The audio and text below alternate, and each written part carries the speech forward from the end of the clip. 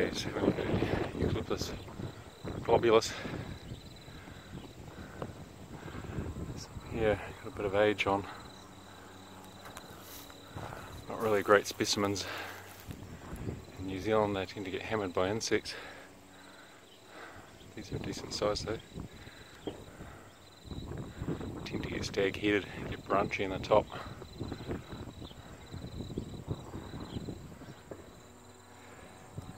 See here a good example of the bark. Generally smooth bark. Tends to have sort of vertical stripes in it like that one. Usually greenish grey. Quite distinctive to look at, the bark. And the one here. Very glossy, long green leaves. Really thick leaves. See the insect damage on the back of this one if I can get it to focus.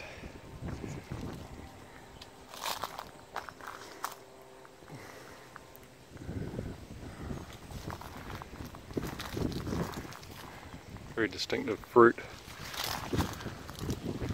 Large capsules. Singles. See they got that waxy white coating on the back of them.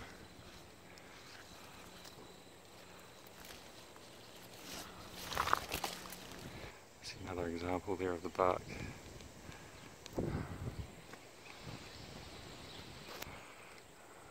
Greenish and smooth and vertically striped. You can see the amount of fruit on that one there.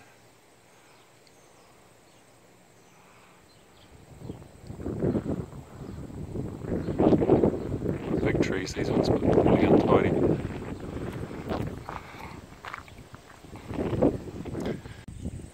I often see these with a mixture of juvenile foliage at the bottom as well as adult foliage. You can see that on this one here. See the bluish juvenile foliage there.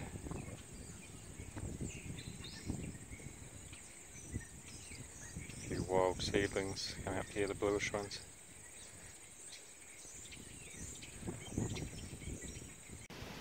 It's a juvenile globulus. See quite large leaves, white glaucous bloom on them. Actually rub that off with your fingers. It's one way to tell them apart from nidans. Actually quite a different leaf. Keep them side by side. These are quite leathery and quite floppy. Really square stems on the juveniles. Again quite powdery, you can rub that powdery coating off easily with fingers. Badly insect damaged in New Zealand. Always attacked on the tips. They still seem to grow alright. This one's really dry. See the shape of the leaves. Quite bluish when they're young.